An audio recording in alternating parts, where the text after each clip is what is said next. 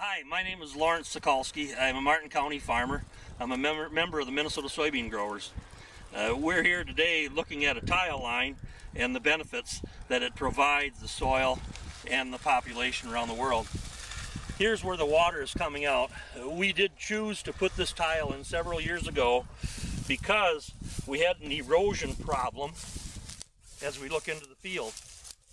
And right over here to my left, you can see a little bit of low spot in between the hills, and that was eroding. So what we did is we put the tile in on several spots here, and you can see there is no erosion anymore. It has really helped keep the nutrients and the soil in the fields and out of the water. This is kind of an old project. Several years ago we did this. We restored this low wetland that was not very good farm ground into habitat. So as we turn over here and walk this way, you can see how we run the tile line to make this pond, and it provides a habitat and fun for the sportsman.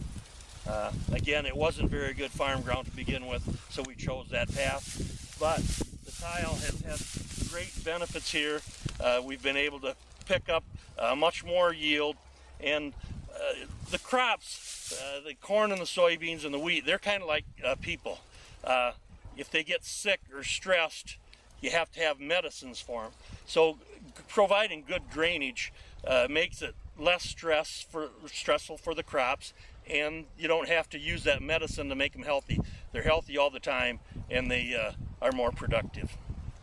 Farmers or landowners have questions about drainage and nutrients and clean water, please visit the Minnesota Soybean Growers website.